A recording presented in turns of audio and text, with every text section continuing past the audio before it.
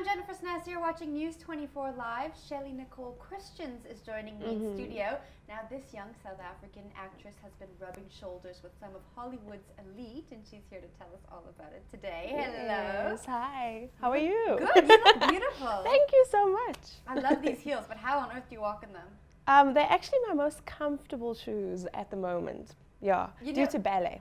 I actually understand that because some of my most dangerous looking shoes actually are very comfortable and I can walk around in them. They are. And the flats are the ones that hurt you. Yes, yes, the arch in the foot. Yes. It just grows on you after a while.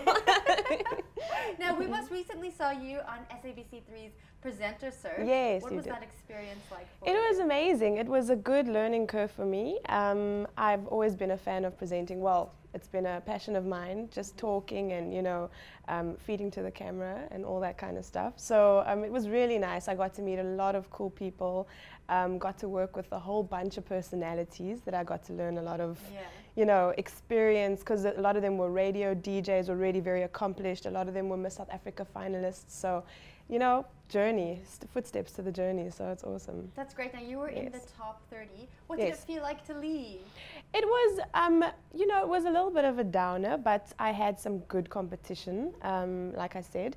And it, yeah, you know, sometimes it's not your time. You just have to take it as it comes. I understand that from when I won the Presenter Search with Mr. and Strauss. You know, sometimes, and I had some good people below me that didn't win. And I actually thought, you know, they should have stood a better chance than I did. But sometimes it's just not your time. So I took it gracefully, bow down, and next time maybe. Next time you're going to take it. Yes, hopefully. Who was your favorite judge? I'd have to say I've always been a fan of Jeannie D. I admire where she's gone with her career. I tend to see a great deal of myself in her sometimes when it comes to handling media and things like that. And just fashion, obviously, shoes. She's a big shoe person as well. So I want her wardrobe. I love her and Bonang, really. It was great. And I received such nice feedback from them as well, which was a big thing for me. Did you have a least favorite judge? Should we not talk about it? I think to name I did not mention, but it's fine. It's all good, you know, we all have our own opinions. He's awesome, but yeah.